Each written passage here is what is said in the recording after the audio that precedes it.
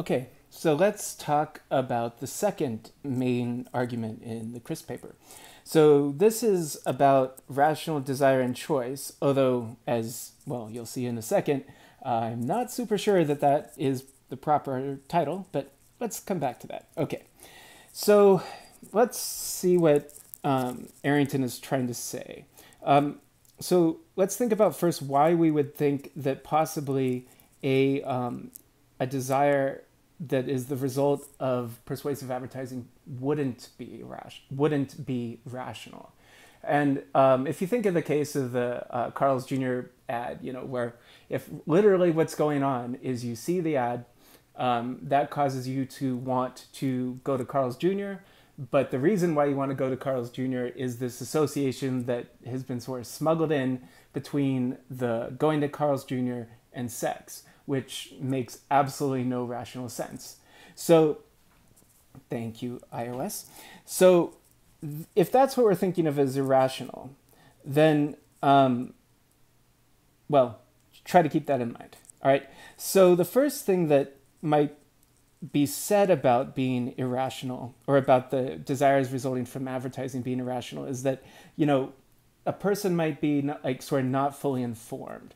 So, sometimes we say that a person's choices are irrational because they're kind of not operating off of all the relevant information.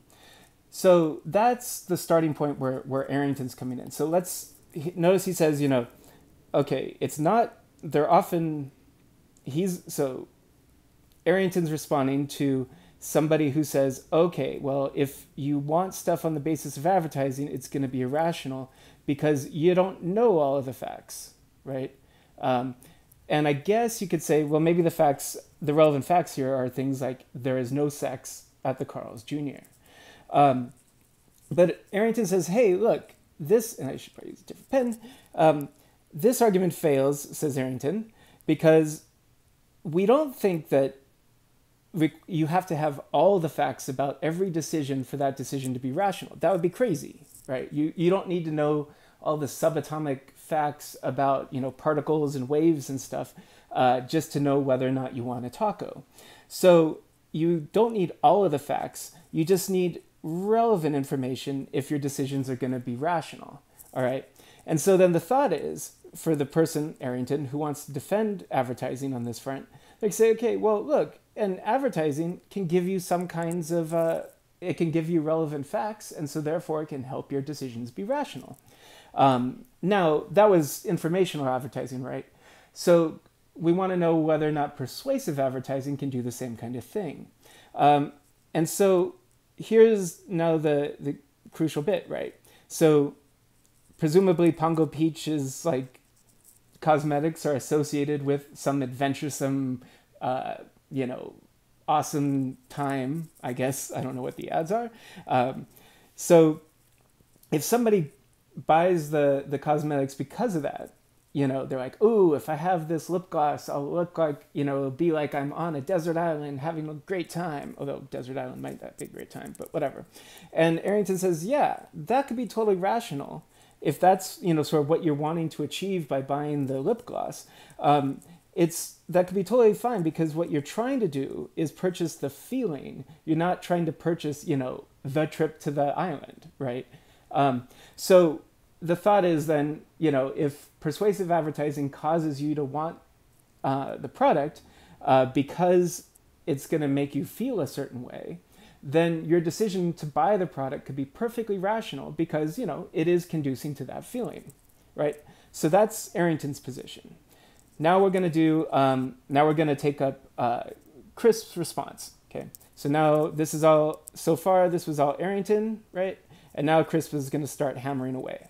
And the first thing I want to say about Crisp, and this is a bit of a definitional point, but look what he did here. He goes, for a desire to be rational in any plausible sense, that desire must at least not be induced by the interference of other persons with my systems of taste against my will and without my knowledge. Now, does that sound familiar to you? I mean, it probably should, because it's just this thing again, right? Crisp is just basically smuggled in his claim about, the second order desire that all autonomous people will have. He's just kind of built that now into his definition of rationality. That actually doesn't have to be a problem for him, but I do think that that's a stronger version of what counts as rational than most philosophers would accept these days. But let's not worry too much about that. Let's work our way through the rest of this. Okay, so I think this part is actually really useful for understanding what was going on in the previous stuff up here, because this is where he's really saying, he's trying to explain why it would be that the desires that the persuasive advertising works through can't give you the reasons to buy the product that you think you have, right? So he says, this is him, sort of spelling out in detail what that unconscious desire is supposed to be, right? So he says, can you imagine somebody, like when you're asking them, like, why are you going to buy that lip gloss? And they're like, well, I have this unconscious desire for adventure. And, I've seen these ads that link it together. So therefore, I think it's totally fine, right? And Crisp's right, you spell it out like that, and it does sound pretty crazy, or at least, not fully rational.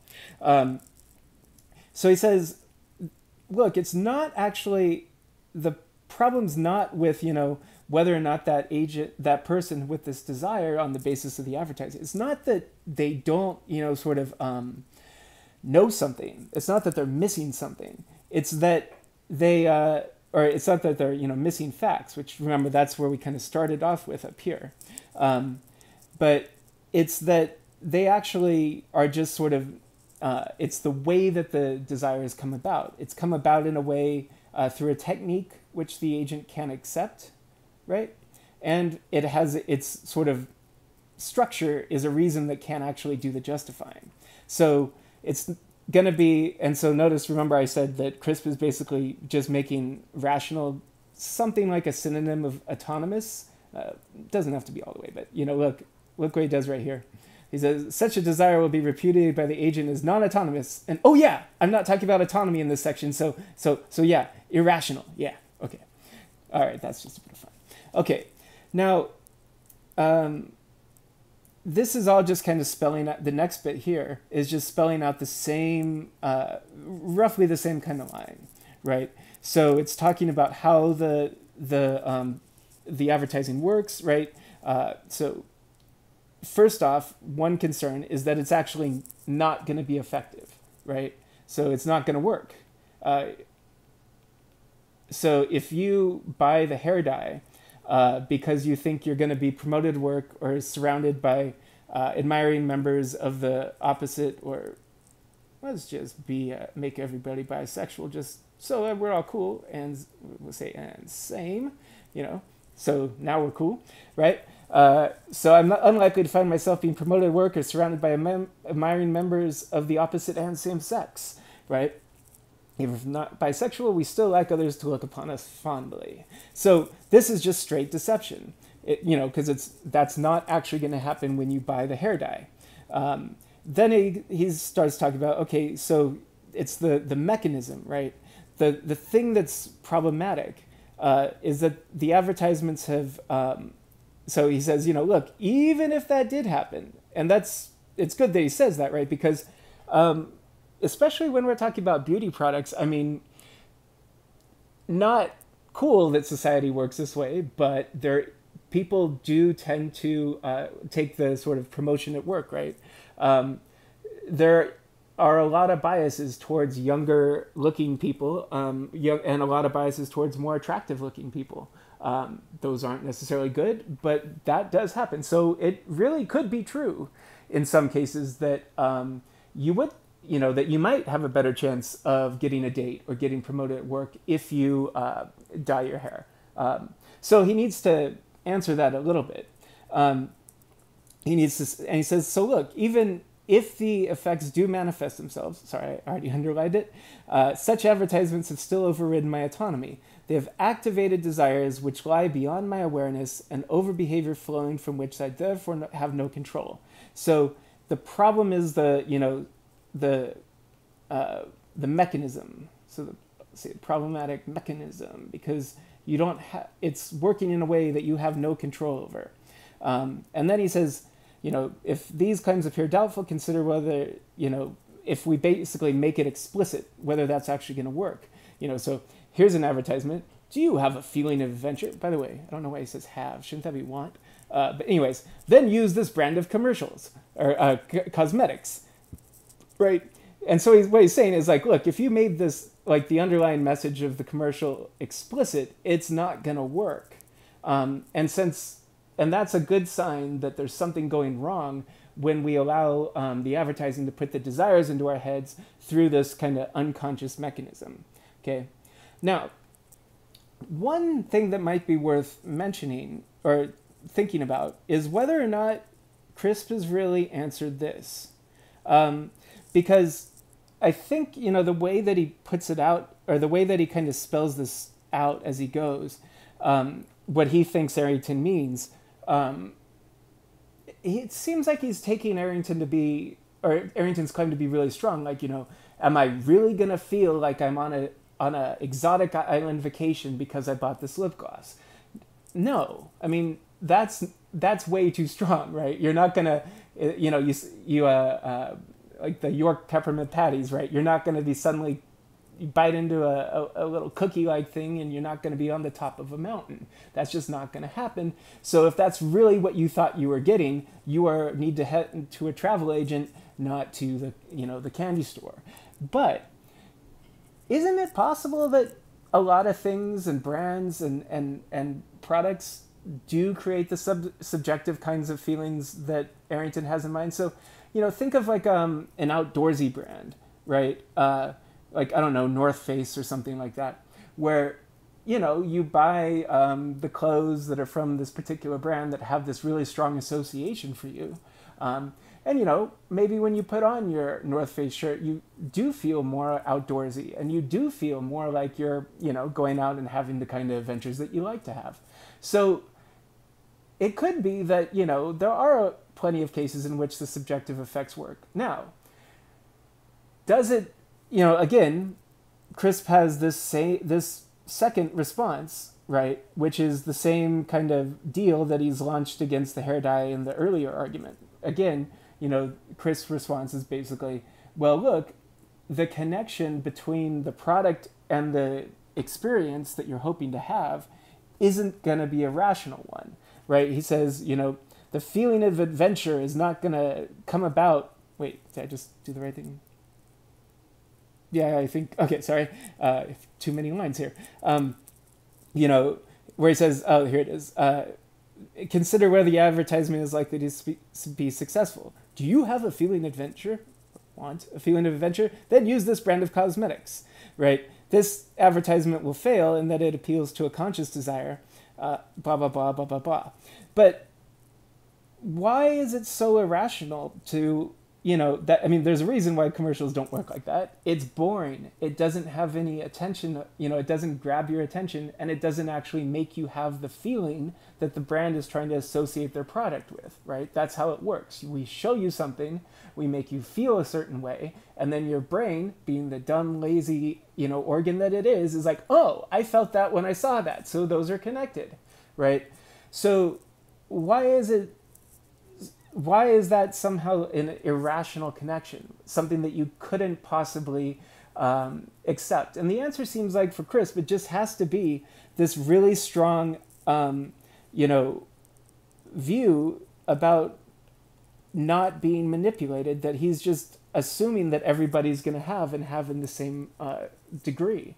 And I have to admit, I'm actually kind of with CRISP on this side. I'm a pretty, big fan of anti-manipulation and autonomy, sort of not being compatible with a lot of that.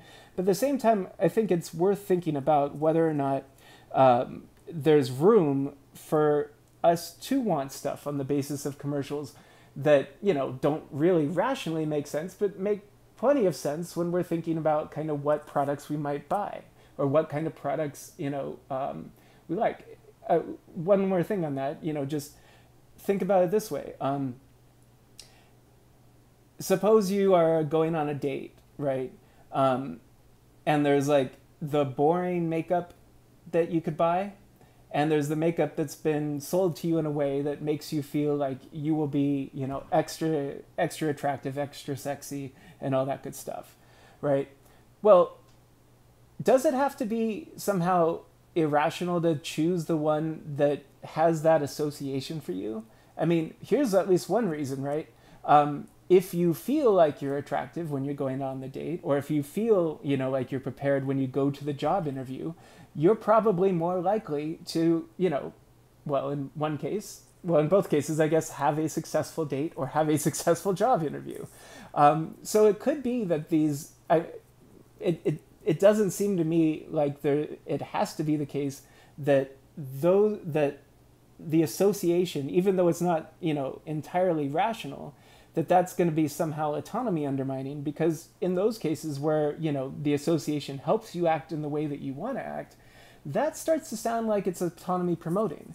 And it's not super clear to me that Crisp has left himself much room in this argument to accommodate that kind of claim. Okay, so that was the second part, the rational desire and choice.